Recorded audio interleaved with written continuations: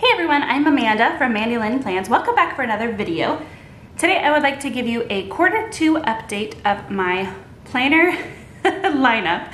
If you saw my 2020 planner lineup video that I released several months ago, it was maybe about half this size, and some of them are the same. Actually, most of them are the same. I've added a couple, but I don't think I've taken any away. So it has only grown, but I would like to give you a quarterly update throughout the year just so that you can see all of the things that I am using to plan.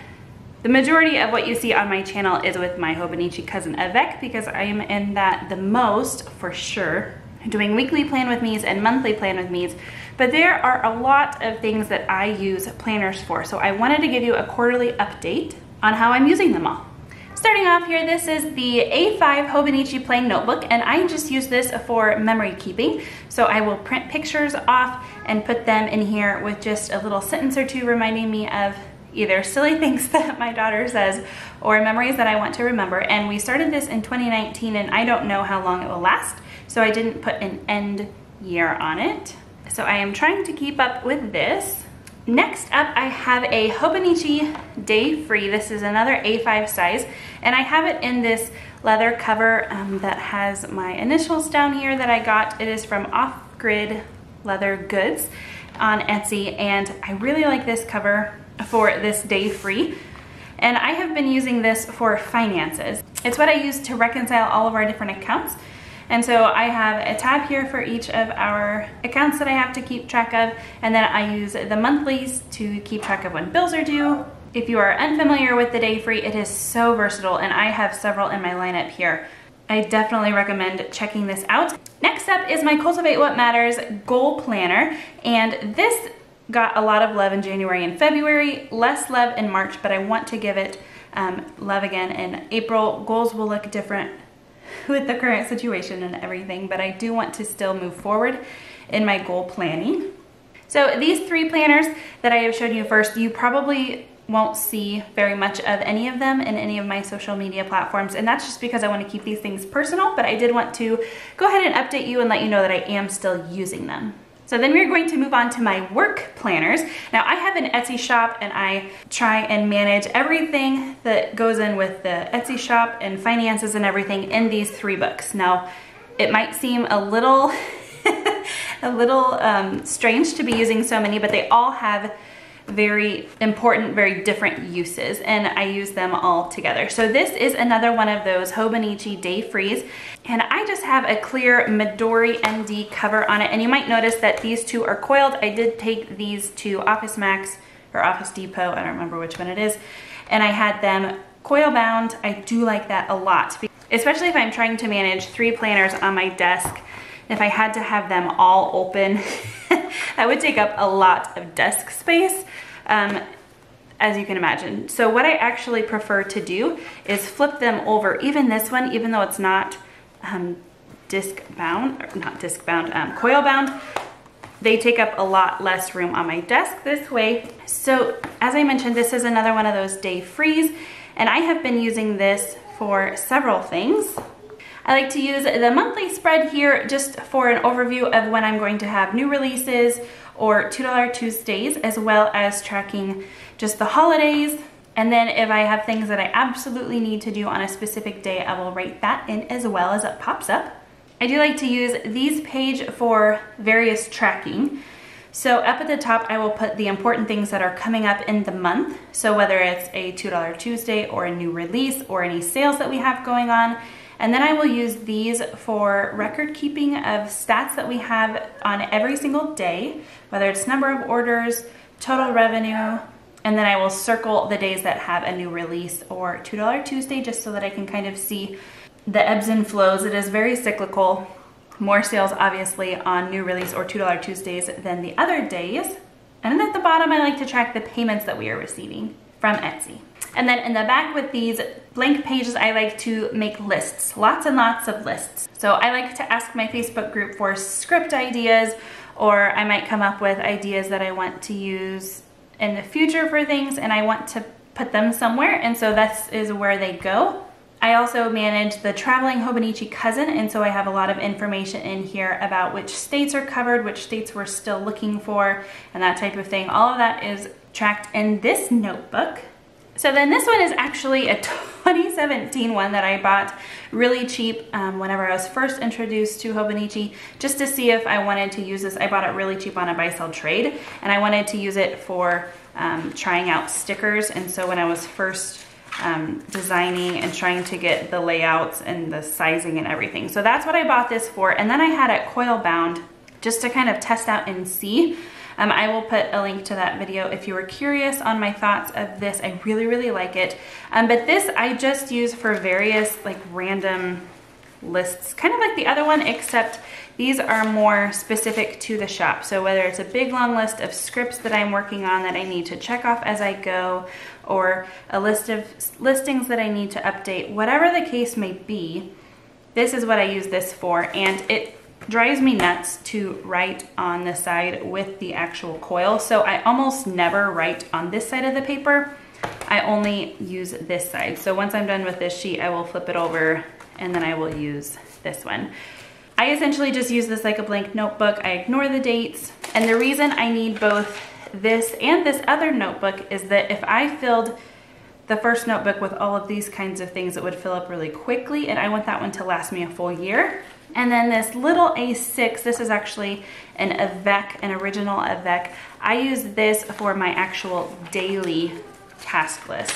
So I maybe at one point will have all three notebooks out on my desk referring back to them. So if I have a list of scripts that I want to put in this shop, maybe here, I will write down which ones I'm actually going to work on, and this one like as a running list, and then I will use this as an actual what I am tackling today list.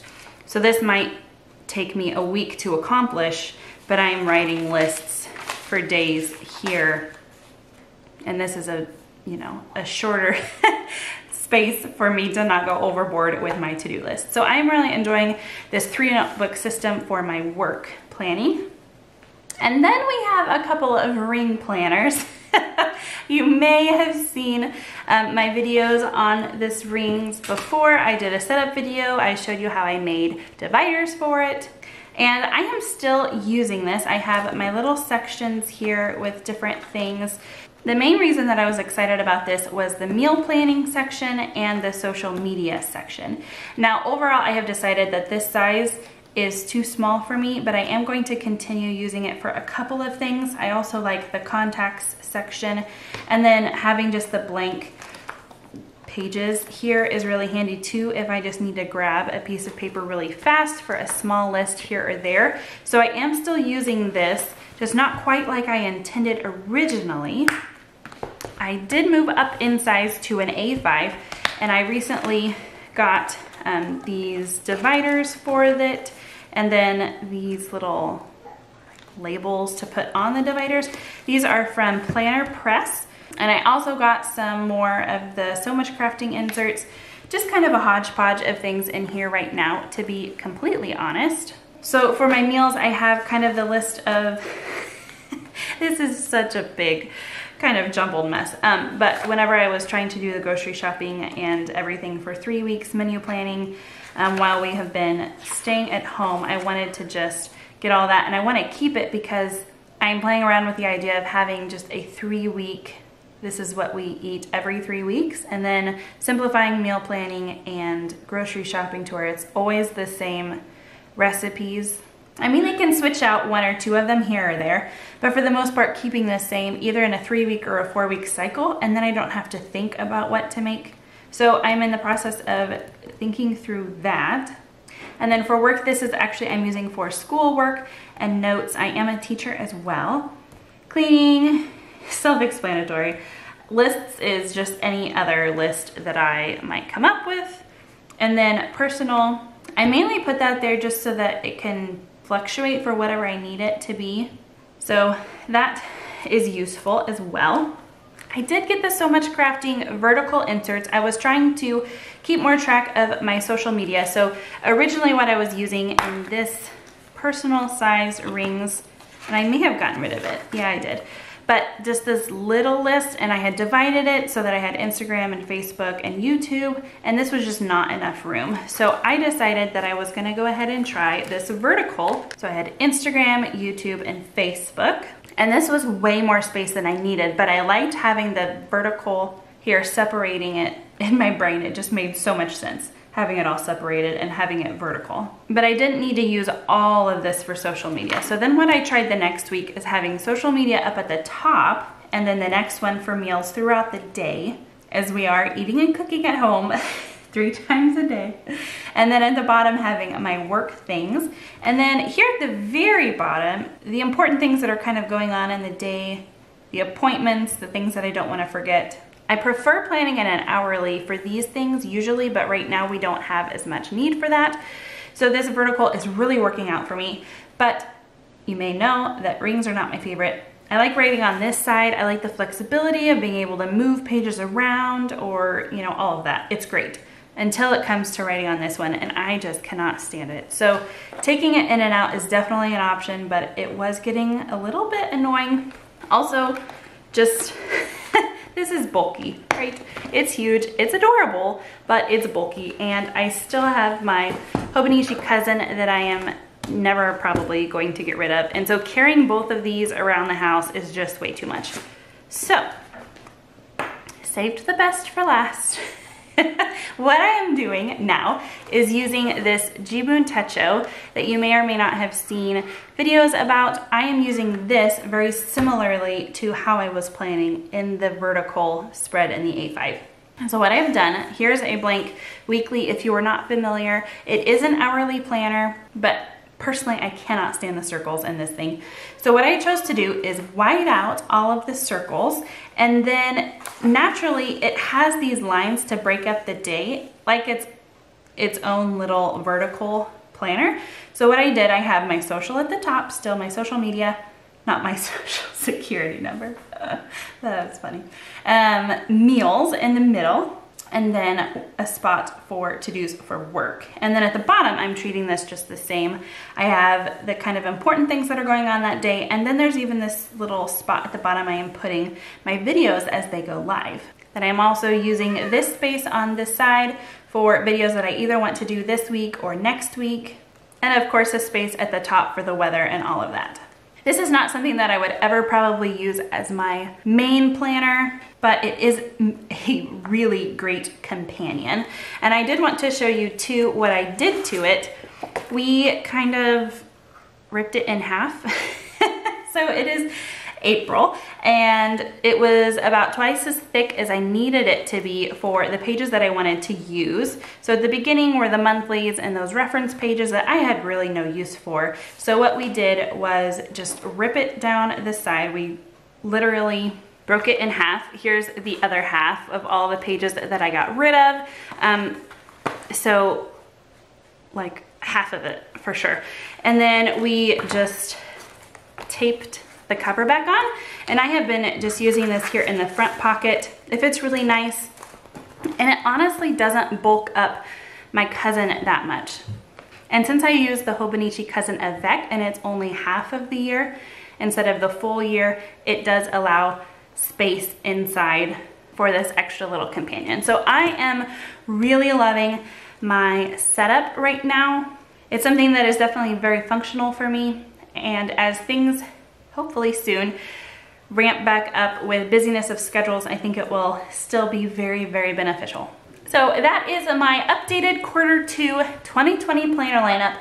I would love to know how you are mixing things up here lately in the Q2, especially with everything that's going on right now. If you are mixing up how you are planning, or if you are still planning like you were at the beginning of 2020, I would love to know that in the comments. As always, thank you so much for watching. Until next time.